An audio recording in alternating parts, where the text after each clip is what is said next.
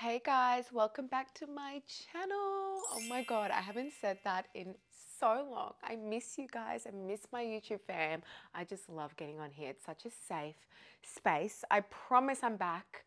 Life has been hectic. A little bit of an update is I got my boobs done. I've had so many questions on my social media about what I got done. I thought I would jump on here and answer some of my most asked questions. First thing first, I got a breast lift. I wanted to get a lift and implants, but the doctor suggested I do the lift first, and then 6 months later, if I still want the implants, then do the implants. So far, I've had a little sneak peek and I'm super happy. And obviously, if you don't have to get implants, it's better not to. So I'll see how I go and I'll update you guys with that. But I did about 4 consultations before picking who I went with, and all of them suggested the same thing. That's how I knew it's a common thing with me. I'm talking about myself. I'm not sure about anyone else. First thing first, recovery. I've been spending a lot of time right here on this bed, and I'll tell you what, you need a comfy place to recover. Lots of pillows and a comfy space to relax and recover. This is where I've been. I obviously have my really comfy mattress from Emma Mattress. It's the hybrid diamond, which is freaking so soft, and all of my pillows are from Emma Mattress too. I'll show you guys. So the pillows that I have are the diamond hybrid as well, and they have like these inserts so that you can kind of make them more firm if you like firmness. And with me recovering, I really do like the firmness, and I pretty much have like 100 pillows around me because you need to recover and sleep sitting like up. That's why I have so many. I actually have a discount code for their biggest sale, their end of financial year sale. So I will pop my code on the screen, and I will also pop it in the description if you are looking at getting anything from their website. You guys know I freaking love their mattresses and pillows. This is how I've pretty much been positioned. I'll show you guys with recovering. So I have like pillows all around me.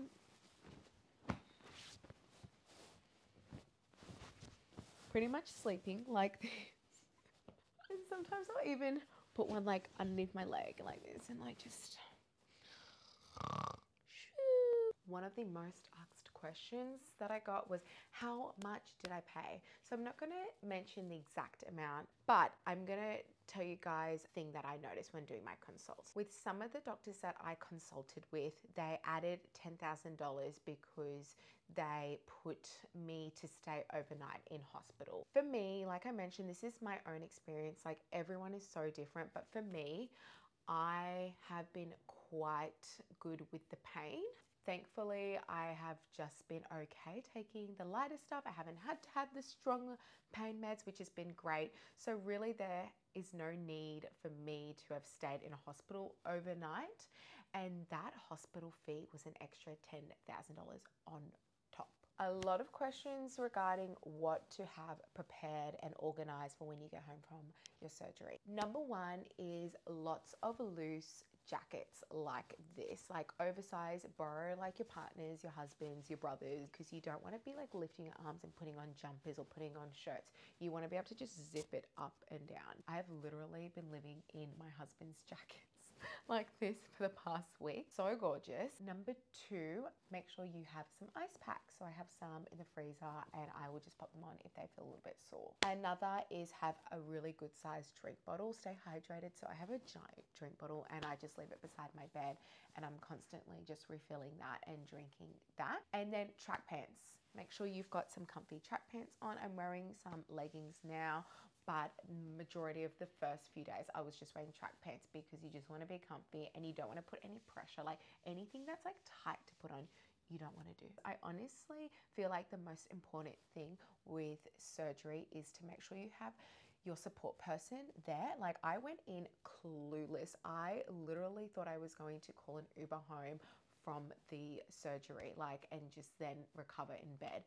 But no, that is not how they do it. They actually don't let you leave the hospital without having someone who like comes and picks you up, and they get all their details. So my husband came with me, and thank God for that, because you're so out of it. Like, you're feeling a bit dizzy and tired and sluggish and like, you know, just waking up from surgery. So thank God I got him. So make sure you have someone to pick you up and look after you for the first, I think, is it 48 hours, just to get you food and like help you get up and down and get changed, get you whatever you need, just be like there to help. If you have kids, I would recommend having someone that's going to watch them. You can't really get up and go and cook dinner and hang out. Like you can if you had to, but for me, I just totally milked having to stay in bed. I was like, I cannot do anything for any of you guys. Go and ask your dad. I am recovering here. But for Giselle, there is no way I could be lifting her. So make sure you have someone that's going to help you with your baby or toddler. Like if you have a child that needs to be lifted, because you can't lift anything. Another question was about the pain, which I briefly mentioned. For me, it wasn't that bad, but everyone is so different, so that's really hard for me to explain. And also a lift and implants I think can be really different with the pain.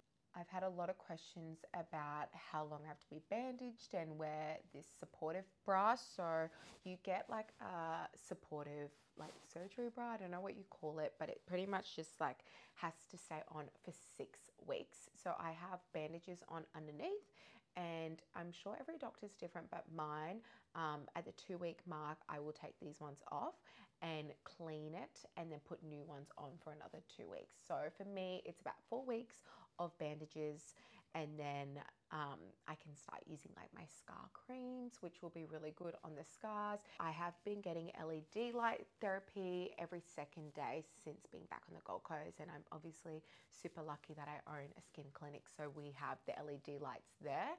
But I would definitely recommend to pre-book a package of like 5 LED light treatments.